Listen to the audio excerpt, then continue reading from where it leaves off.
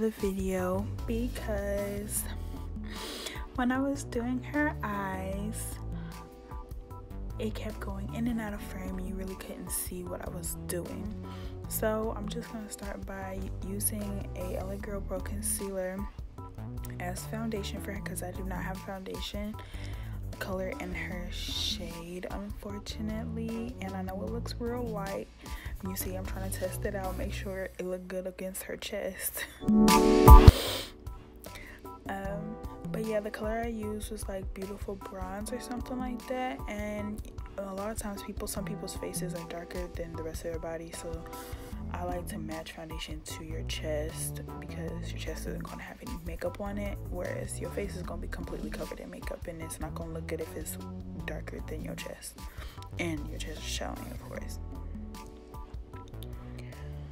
Also throughout this video,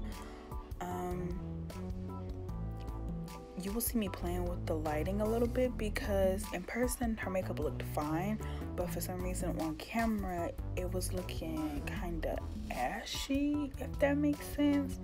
But once I took like pictures with flash and stuff like that, she didn't have any flashback or anything like that, so I don't know if it was just like the quality of my camera or like just like how weird our setup was. And a better setup is coming soon.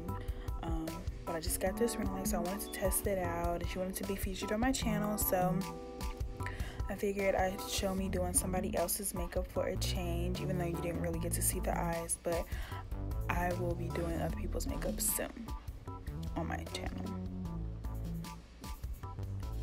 So I'm just blending it out.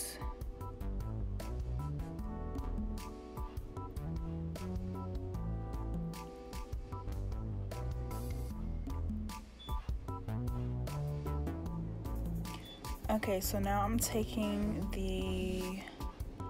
I think it's Urban Decay, the All-Nighter Full Coverage concealer in the color, I think Deep Warm. I think that's the only thing that I really had that I feel like would brighten up underneath her under eye and not look, I guess, crazy.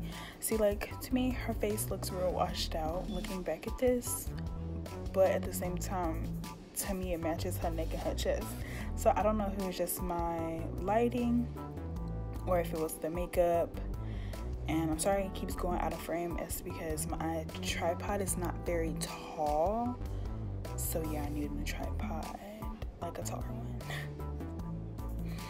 And so here I just already started pretty much, but I took a Sephora concealer. It's like the Bright Future concealer. I don't know what color it's in, but it's the Sephora brand or whatever, and I really do like this concealer, and I'm using that to pretty much snatch in her face and add in some depth, not necessarily color because it's pretty like a contour color. It's pretty cool colored wise, but it's adding a little bit of color back to her face so she won't look like just one color.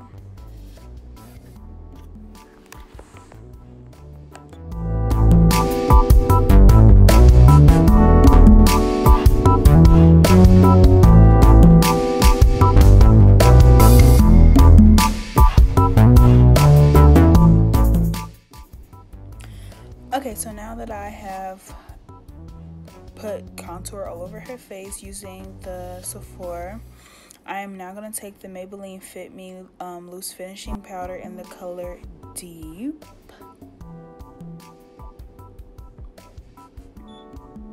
And if the lighting looks like it's changing, it's because of like when you add different colors like around lighting and stuff like that, like it'll focus on different stuff and it'll change like kind of like the way the lighting is set up. So I noticed that like the lighting will go from warm to cool, and I wasn't even like switching the color setting on my ring light, at least not yet, because I will do that in the video. But yeah, I'm just doing that, and I'm like kind of like setting everywhere that I put that highlight concealer, just so she won't crease or anything like that.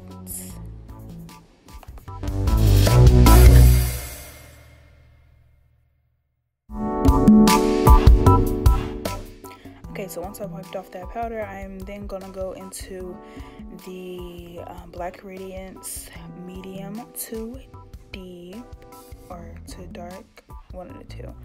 Because they have like a deep to dark or dark to deep, but it's the one right before that. And I'm going to take the contour shade in that and just kind of like set her contour concealer that I put on her. And because like around this time is when I noticed that on camera, after I put the powder on her face, she looked ghostly. Once I realized that, I began to play with the lighting a little bit, so you'll see that. And also I took one of the powders that was in that Black Radiance palette that I was using to contour her face to put more of a I don't know, like more of a warmer light brown versus like a cold light brown. Excuse me, if that makes any sense whatsoever. But I'm going to use that later on with like a little blush brush or whatever to try and wipe off more of that Fit Me powder. I don't think that the one that I have is their darkest color for that. It's just that's the darkest one that I had at the moment, and I am currently still expanding my collection. But see, as you can see, I'm going in there and I'm trying to put some more normal color back on there, but every time I move this little black thing, you'll see the lighting will change. So please forgive me, y'all. I know how to do makeup, I promise. I don't be having people looking weird out here, okay? But I thought that it'd be nice for me to feature, because I do people's makeup who is both darker than me, lighter than me, same color as me. Like I feel like I do a pretty good job at all of it, and I've done someone's makeup who was even darker than her before, and her makeup came out bomb, but it was like a long time ago, and I didn't take pictures of my stuff like that back then. But yeah, I feel like I gotta defend myself. But in the end, it's gonna look good. She ain't gonna go sleep, I promise y'all. She's not.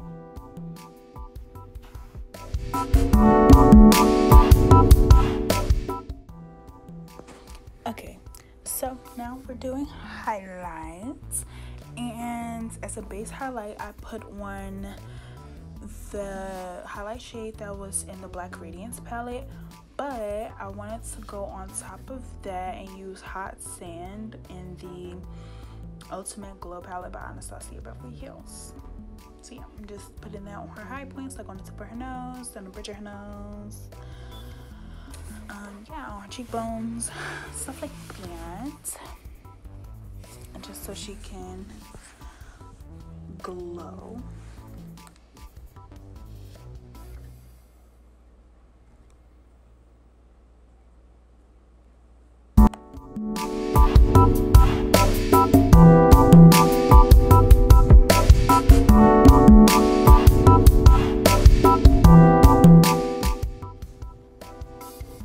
So now that I've done that, I'm going to just spray her face down to melt away any powder. This will also bring back her color, because before you apply like setting spray, sometimes it be excess powder, and I use the Morphe setting spray. You can use that as primer, like a primer spray, or a setting spray. I prefer to just use it as a setting spray because I don't know when I'm gonna be able to get me some again, and it is love, honey. It's the best setting spray I've ever used. But yeah, just spread a generous amount on her face, let her melt away all the excess powder, and yeah.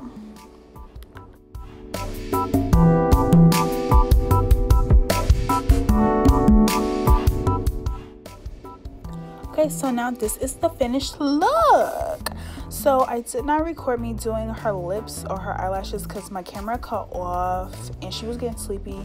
So we were doing this in the wee hours of the morning. But yeah, this is what she looked like. As you can see, she was feeling herself, you know. Pull the hair down. Yeah, so this is it.